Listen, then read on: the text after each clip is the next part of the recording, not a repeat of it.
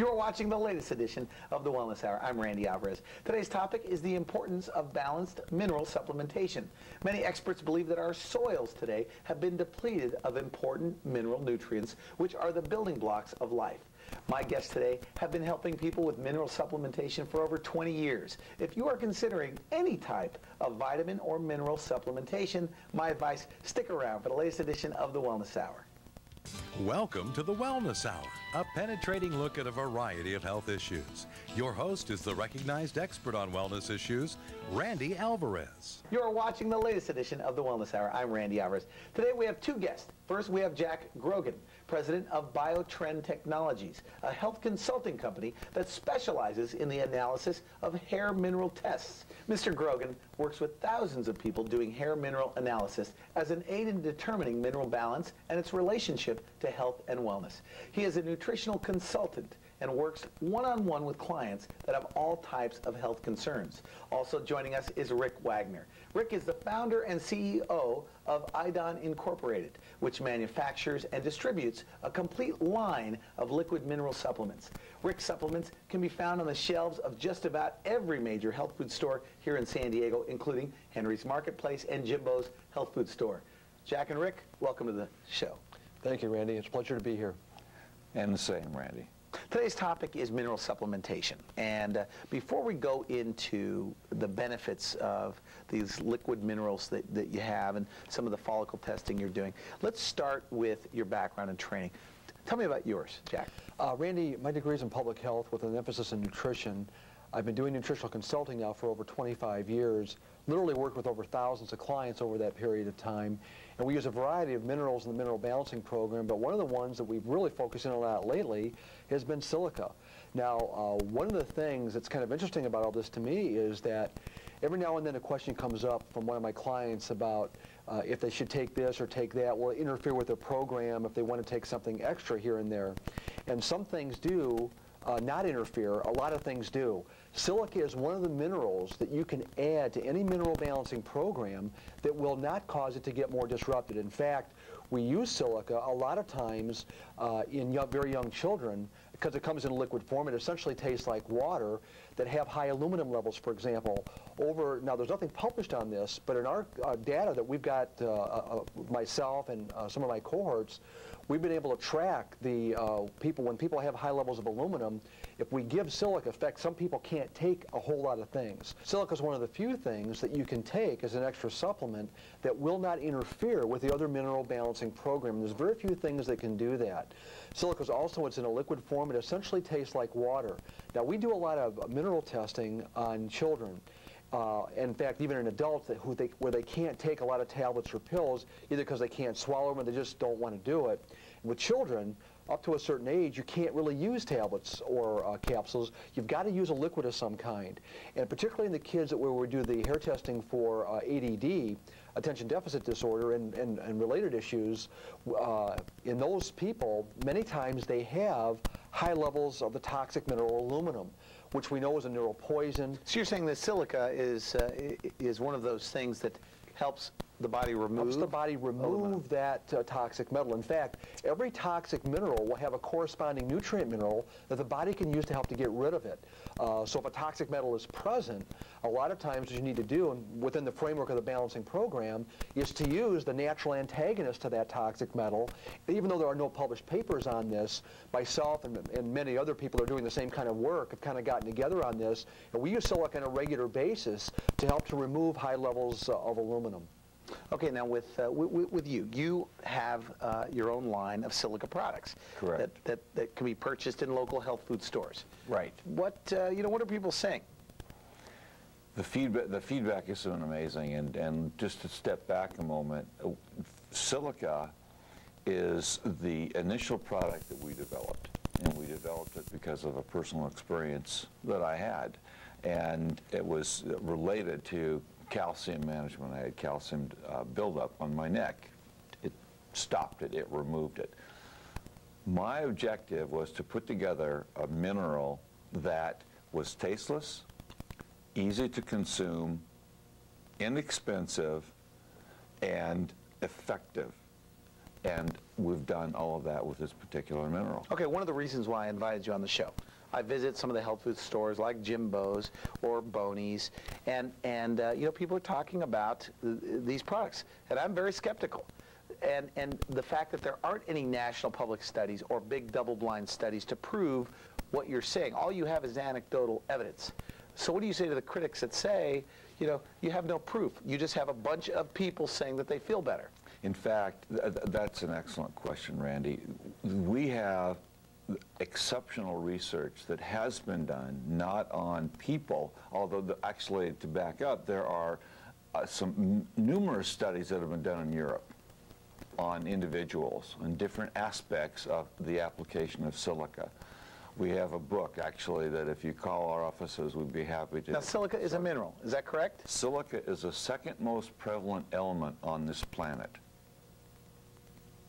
It is essential for life, and Our bodies have silica in it? our bodies have silica in our bodies is the seventh most prevalent element in our bodies. Well, how come you don't hear about silica? How come I've never heard about silica until I saw your product? It is the least known that we know of the elements, and I don't have an answer for that. Okay, so the biggest, go ahead. I think there's an assumption about this. There is a lot of silica in certain plants, in grains and so on.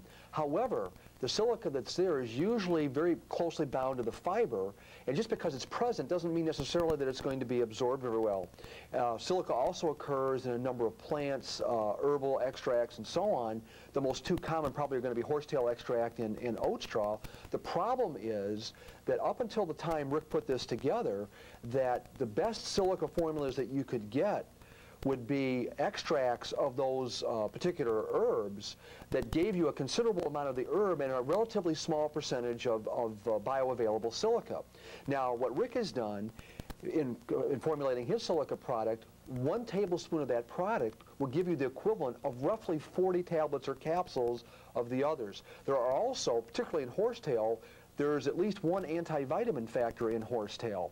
So part of the trade-off in being able to get some bioavailable silica is you have to take, especially doses that Rick is making available to the public now, you'd have to take enough of those capsules that you might be starting to impair the body's ability to utilize certain vitamins as well by the time you're getting to that Okay, dose. let's start from the top. What are the clear-cut benefits then you have found with the silica mineral? Let's start from the top.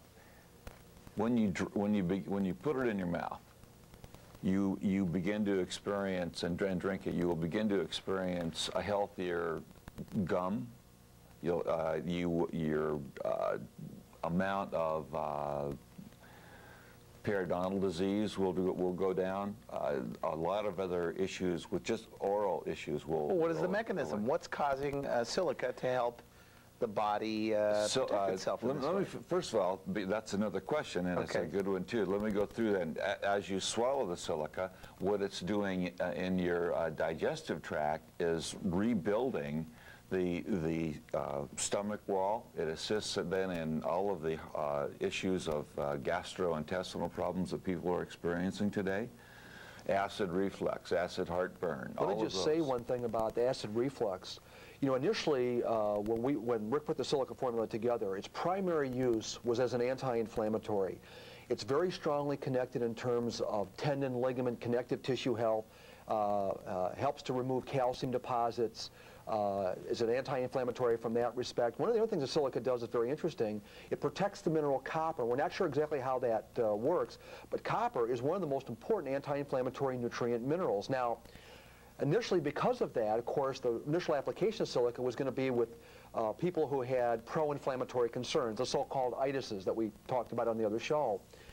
I've got as many people or more people now using it for acid reflux. In fact, I'm kind of amazed by it. So do you know why it's working? I'm not really sure 100% why. The one thing that's kind of interesting about this, it does not, we know this for sure, it does not stop the production of acid. Now, in people with acid reflux disease, and in the normal way that it's treated, the acid production in the stomach is completely halted. The problem with that is that acid production in the stomach is there for the specific purpose of the initial breakdown of proteins. It's needed for digestion. So you miss the very first step in protein digestion if you're blocking the ability of the body to produce stomach acid. We think the way that the silica works is, as Rick had mentioned, in some way helps to strengthen the tissue itself, because remember, normal healthy stomach tissue can handle, it's meant to handle stomach acid without getting damaged. Why is it that some people over a period of time that they produce the amount of stomach acid they're producing that they tolerated years ago, they're not tolerating now. In fact, it's starting to damage their stomach, and if it splashes back up into the esophagus, it burns the esophagus as well. And literally I've had, and again, this has amazed me, literally I've had people, Randy, in just a couple of days telling me that this is the first time that they've had a relief from the GERD, that gastric esophageal reflux disease, in days. The first time that they've had this kind of relief in years. And this is on multiple medications and so on. And just recently, just in the last few months, more and more people are using it for that. And I've been very, very pleasantly surprised at that. Now, keep in mind, above and beyond that, they're still getting the other benefits of the silica, the calcium management stuff we talked about before. But this is unrelated to that. This is working in a mechanism that we don't really understand. Okay, well then tell me this. So do you come from the standpoint that we aren't getting the silica that we used to get 50 years ago because our soils are depleted? So what food sources were we getting silica from? Well, the problem is that most of silica is so tightly bound to the fiber in foods, like in, especially in whole grains, it's the husk is where the silica is. But with a high fiber content, the fiber actually can impair the ability of those nutrients to be absorbed. In fact, that's true of some of the other minerals too that you would find that are associated with a very high fiber content in foods. They might be there on paper, but what you're actually being able to deliver to the cells in the body is a whole different ballgame. And silica is very tightly associated with the types of fibers that you find in food that also reduce its bioavailability. In a nutshell, the silica is the mechanism that's being utilized is that it is essential for collagen formation. That's where the primary role is playing. So that is in your teeth and gums, in your stomach, in your joints. Your body must have adequate amounts of silica to be able to reproduce collagen. That's the connective tissue. It's the stuff that holds you together. That's our glue that holds us together effectively, as we are doing when we're 20 years old and 25 years old. Once we hit 40, 45, and 50, the ability to be able to reproduce the collagen begins to diminish. You get to get wrinkles, things dry up, organs dry up, joints get stiff. This helps alleviate that because the body can then, it has that mineral that it needs to reproduce the collagen. Okay. And there is excellent research on that as well, by the way, Randy. I wanted to step back a minute and talk about, again, the aspect of the testing. In this country, at the UCLA School of Public Health in the 1970s, extensive research was done on silica with animals by Dr. Edith Carlisle. She was able to demonstrate using chickens, growing them from eggs, and restricting the diet of one of silica, only silica, and giving the other one a full complement of what that chicken would eat. The chick that did not get the silica grew to 1/2 the size of a normal chicken, his sibling. Sure. That chicken had gross abnormalities of skin, feathers, bone. It was literally an ineffective animal. And the reason was the silica. That was the only thing that was restricted. And the other aspect of that was she tested with rabbits and identified that there literally was no toxic dose of this particular element. So you're saying that there are no toxic doses? None that we have been able to establish. Because I've seen your bottle, and you gave me a bottle, and I haven't started to take it yet, but it's nothing to worry about. A cap full, something like that. Anecdotally, I had a woman call me several months ago and said that she came home one day. She had a bottle of it in the refrigerator, and her young son was at the fridge drinking this thing like it was a bottle of Arrowhead water.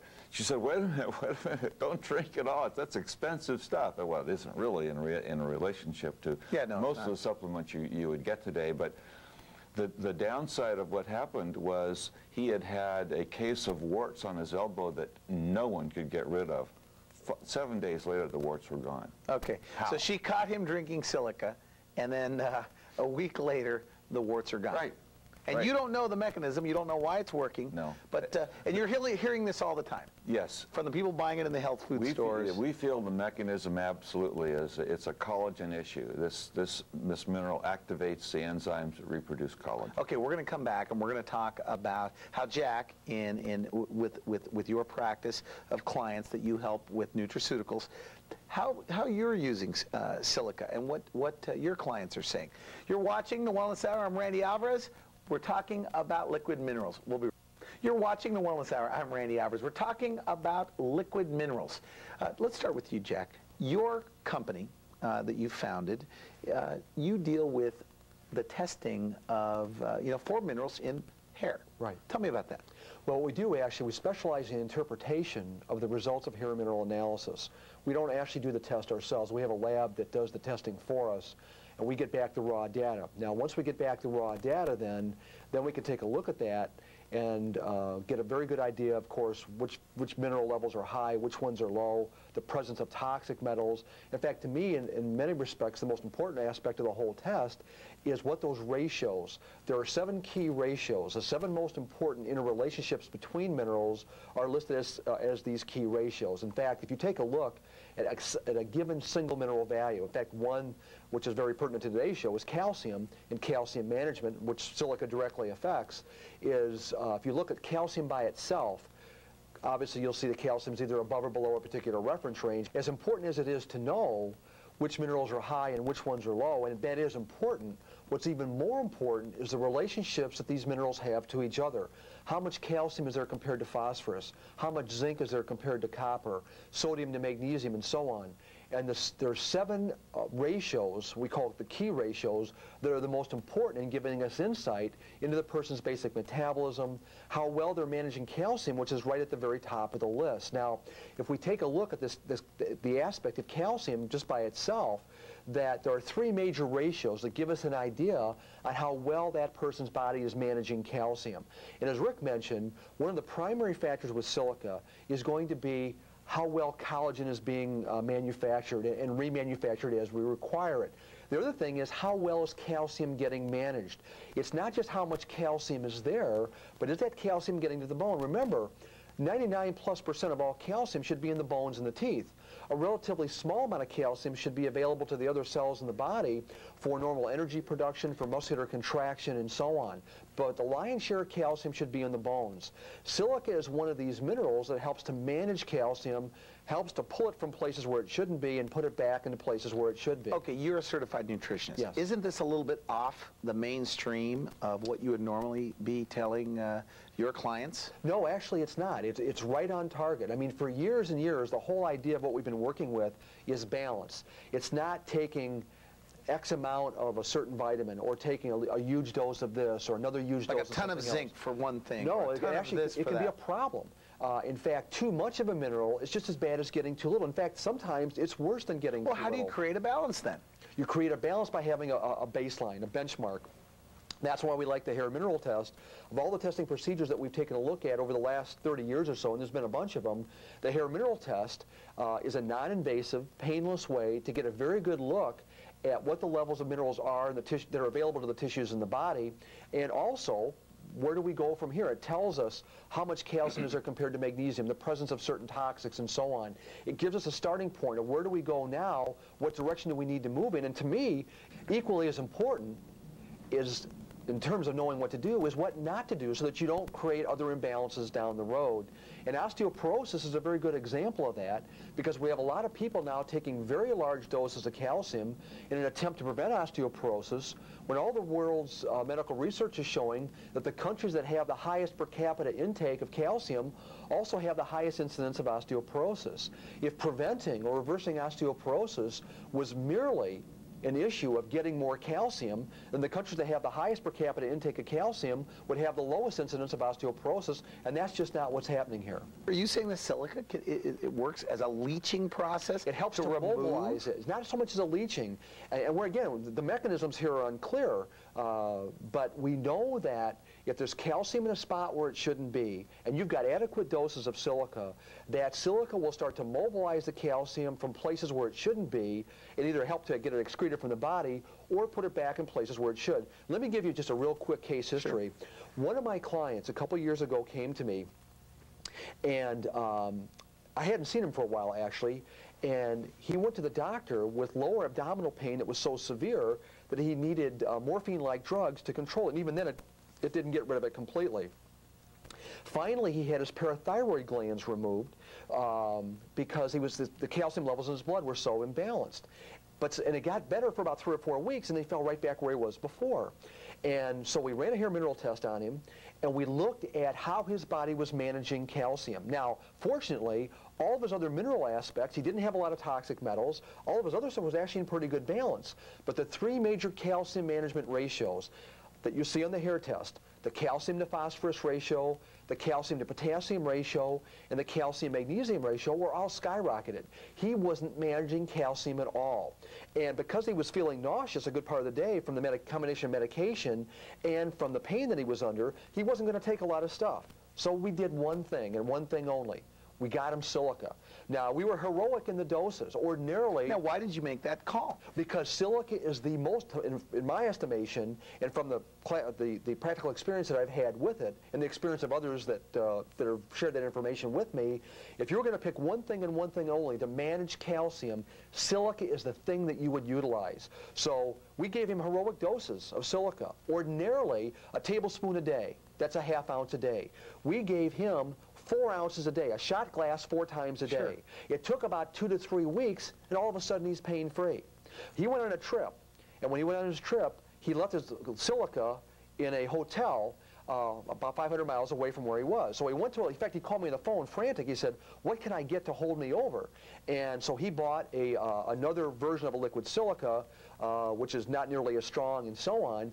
And it was a Band-Aid, and in fact, unfortunately, not a very good Band-Aid, because he was back in pain again in about 3 or 4 days. Now, that's been a couple of years. Now he's at the point where his dose now is about 1.5 ounces a day, and he's holding himself. This is the longest he's been pain-free in the last 5 or 6 years. And his pain, he's a minister.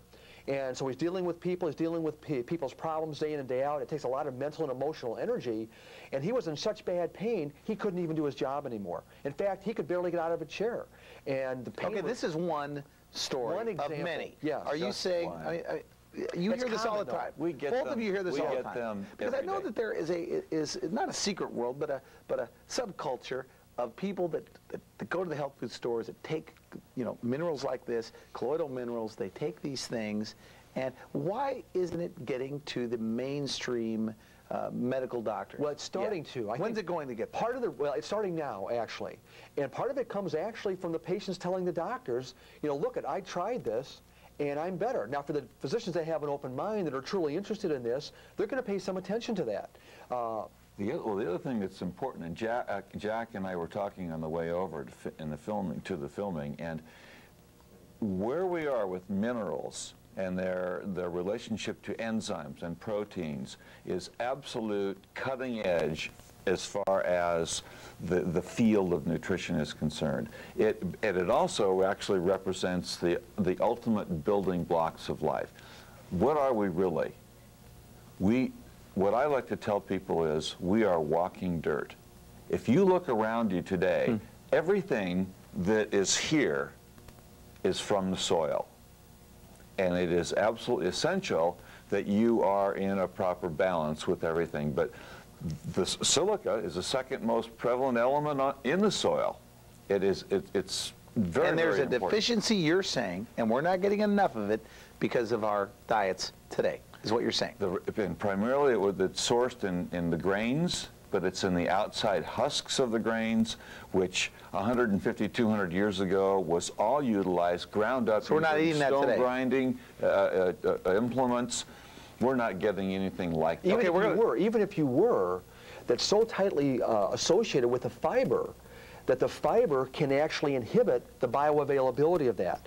So just because it's there on paper, and Rick makes a good point here too about using whole grains. When you're using the whole grains and then you're cooking it afterwards, you're getting there's a certain extraction process in that does make silica more bioavailable. However, even with that by itself, you're looking at the silica being so closely associated with these fibers that many times they're not getting absorbed very well. Plus, you're not getting anywhere near the abundance of that we ate even. Okay, we're going to have to take a quick break. And the other issue is we've broken it down now to an atomic level. Really? And the body can absorb it. I mean, it sees it, it says, aha, I need this. And it's not toxic. People are feeling better. Right.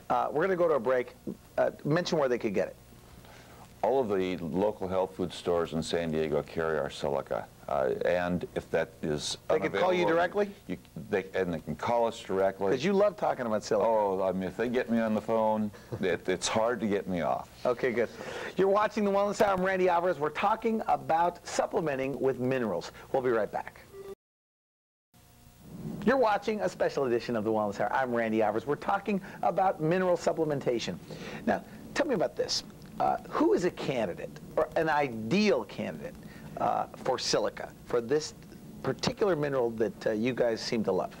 I'm going to go out on a limb, Randy, and I'm going to say that everyone past the age of 40 is a candidate for this particular mineral. I will never stop taking it as a supplement. And if I had only one to take, silica would be the one that I would. Is that take. right? Absolutely. And if you've got teeth and gum problems, stomach problems, joint problems, skin, hair, and nail problems, the silica is effective in all of those. It helps with wrinkles.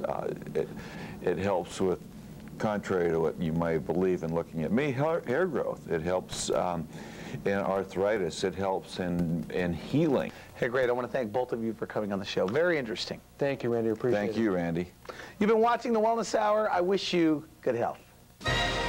Thank you for joining us for The Wellness Hour, an in-depth look at a variety of health issues. Your host was Randy Alvarez, the recognized expert on wellness issues.